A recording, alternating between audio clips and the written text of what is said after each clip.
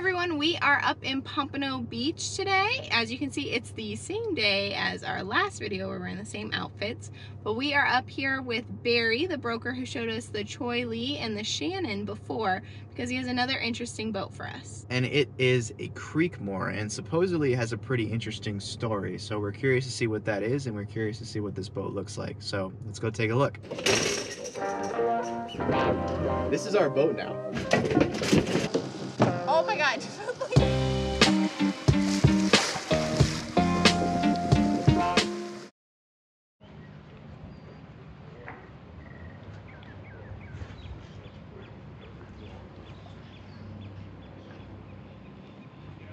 So we are out here again with Barry, and we're about to tour a Creekmore 46, and it is quite interesting boat, quite interesting story. There are these two Polish shipwrights that found this hull, and they got their relative to finance them to finish this hull, and they ended up spending about $500,000, a crazy amount of money on this boat, and it still wasn't done. The relative ran out of money, and this is what you have, and then we're gonna go tour it. So let's go take a look. So there's just a crazy amount of stainless that went into this boat, and this is like 1.5 inch stainless. It's just really, really solid. This arch right here, it's got 2 wind generators on it. It's got room for solar. Just a really, really nice integrated radar arch or solar arch with, you know, integrated into the stern rail. And from our experiences, what I really love is the exposed chain plates, the exterior chain plates. Yep. So much easier to look at and inspect when you need to inspect your chain plates. Definitely. Let's go aboard. You can see the stainless work continues on the boat. We've got custom stainless for the lifelines. These stanchions are actually really, really high quality, really heavy duty. They're normal ones are like about 1 inch. These are probably about 1.25 inches. And these stanchion bases are custom, and they're really solid. Like, as you can see, I can't even like move that. It's just, they're very, very solid. So let's go forward. Got these big 1.5 inch granny bars up here. Yes.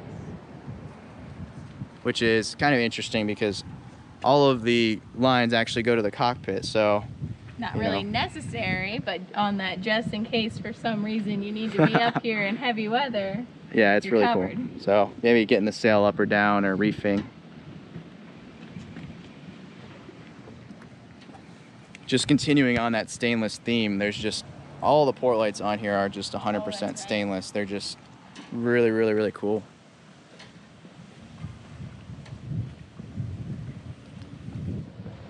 Nice addition of a bowsprit as well. So you've got your bowsprit. It's rigged for basically like a spinnaker, like a Gennaker or Code Zero, whatever you might call it, for your downwind sail up there. And then you have your Genoa here, and then you have your staysail right here. So you can have a storm jib or something on your... And this one is hank on, but we have a furler forward of this. Yeah, exactly. And then a giant windlass. Basically everything is brand new, but slightly old. Brand new from like 2005. Yes. We got Gerard. Yep. And they can be closed from the inside? Yep. Nice ventilation. The non-skid's pretty interesting. It's probably gets hot, but it looks okay. It looks pretty good. Yeah.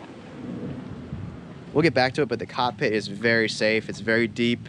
It's not too big. It's actually pretty small, but for a boat like this, that's actually a good thing because it's a lot more secure. Your control lines are within reach of the helm, and you're safe as long as you're in the cockpit. We just have the aft ladder right here.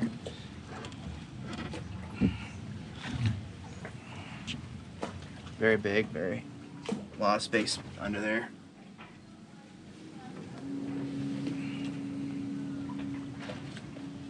And we just noticed actually they have davits here too. So this is arch. Not only can it have solar and wind, it could also have your dinghy right off the back right here. So and that looks like it's for like a potentially outboard motor. Yeah. Outboard motor. That's really nice. That's nice. So we've got a center cockpit design, which I always like. You have your instrument prod right here. This is, looks like it's Edson. Everything's Edson, so that's good. High quality stuff. Compass goes here. Compass. This is your throttle. And all your instruments, or all your controls for the Yanmar, which only has 90 hours on it. And then on the other side, you have radio. VHF. VHF. All right. Any down yet? Yep. So this woodwork actually looks, not actually, I mean, it looks really good. Like, it looks awesome. Like, this is, I mean, it looks brand new. All of this, the doors. This is definitely, these were definitely professionals working on this boat. They knew what they were doing. Mm-hmm. In the salon here, you've got your settees, and then you have 2 pilot berths behind those. It kind of reminds me of Kirk and Lauren's boat, how they have the pilot berth. Oh, yeah. Is it on both sides on their boat? It's only on one. On one side, yeah. So, yeah, this is, the point is for these is, you know, the point is to sleep here when you're underway. Mm-hmm. And then you have your 2 settees and berths, and then potentially a table that goes in the middle. Let's go forward. I mean, the wood is just really, really, I mean, it's just, the joinery is really nice. Yeah, but the doors are very nice. It's obvious that they took their time Yes. with that. Yeah, so the head looks amazing. I mean, look at this joinery. It's just, This is so nice. it's just really cool. Very, very nice.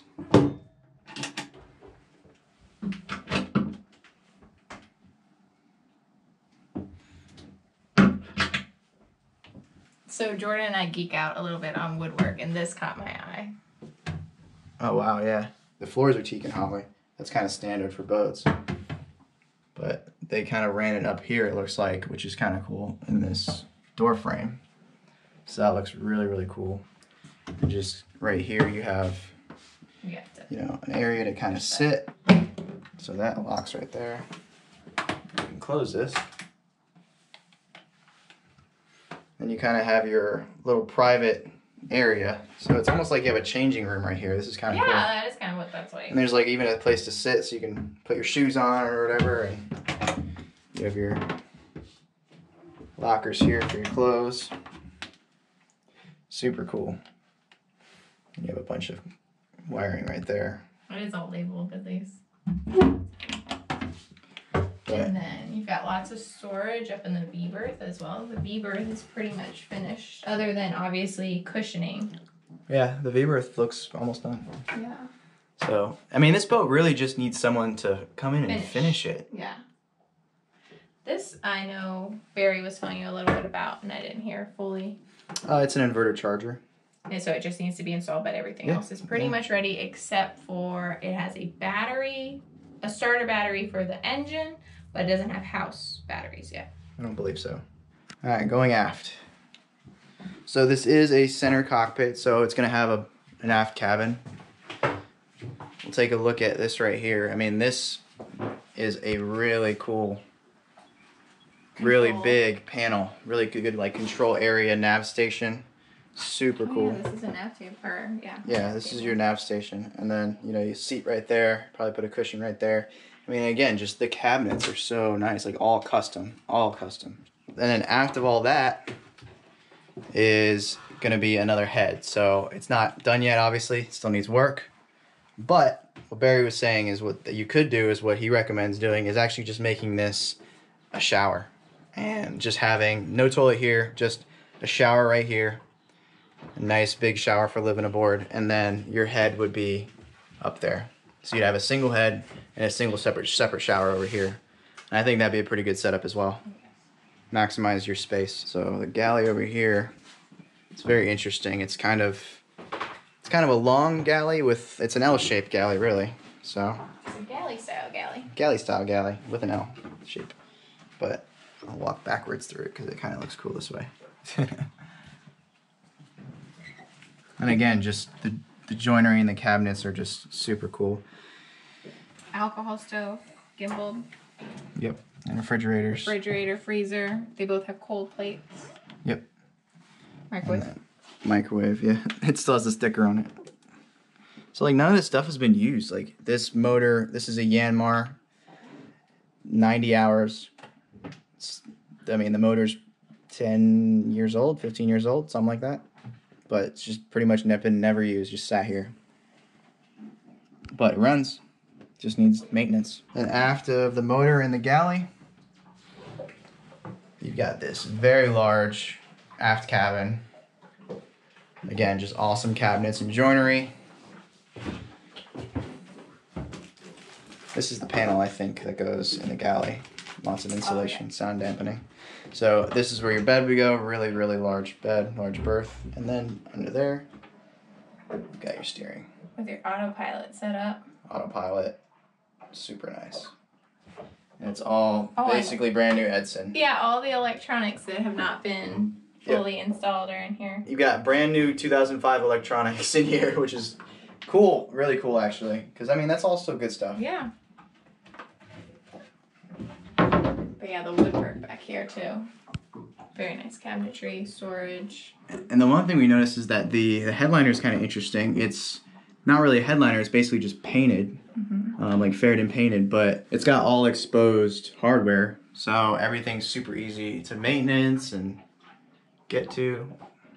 So the reason that the headliner is like this is a composite boat. So essentially what that means is they have plywood that they soaked in epoxy to form the boat itself. On the exterior, it's covered in fiberglass. But on the interior, it's just that plywood soaked epoxy, which has been painted. So you can kind of see what that looks like. Was it in here? Down here. Down here. So yeah, you can kind of see what it looks like down here. So it's not your typical solid fiberglass boat. So the hull's about 2 inches thick, and it's sheathed in fiberglass and epoxy, and then it's also saturated in epoxy and then painted on the inside. So it's interesting build. So down here are actually some brand new sails. It's hard to see, but they've never been used. But there you go, look at that. It's crispy and white. So this boat comes with sails that are brand new, custom, never been hoisted. So you can see how they're done. Yeah. Because I was just amazed when I saw it. Oh, I see the fuel tank. See, there's your fuel tank there. Okay. It's got about half full. The other one, I don't think is plumbed yet. So we're just looking at fuel and water tanks, and we're actually not sure how much they have. Because Well, we're guessing there's 6 of these water tanks and an Okay. average of 30 gallons a tank. So 180. gallons of water, and I 180 think gallons about of water. 80 gallons of fuel. 80 gallons of fuel. So approximately, that's good. That's good. A lot of water, yeah. And then all the tanks are plastic too, so you don't have to worry about corrosion. Okay, so water there, diesel there, water there, and diesel there. So what'd you think of that boat, Randy? It was interesting for sure. Definitely a cool story. What's finished is really well done. I was impressed with the woodwork and everything.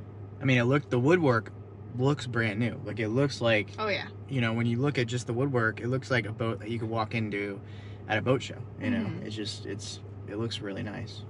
Yeah, but it just needs someone who can handle a little bit of a project to finish up the woodwork that needs to be finished still, and then the head, and decide what you want to do with that head towards like the aft portion of the boat. I think Barry said it was probably about like 85% done. So. Yeah.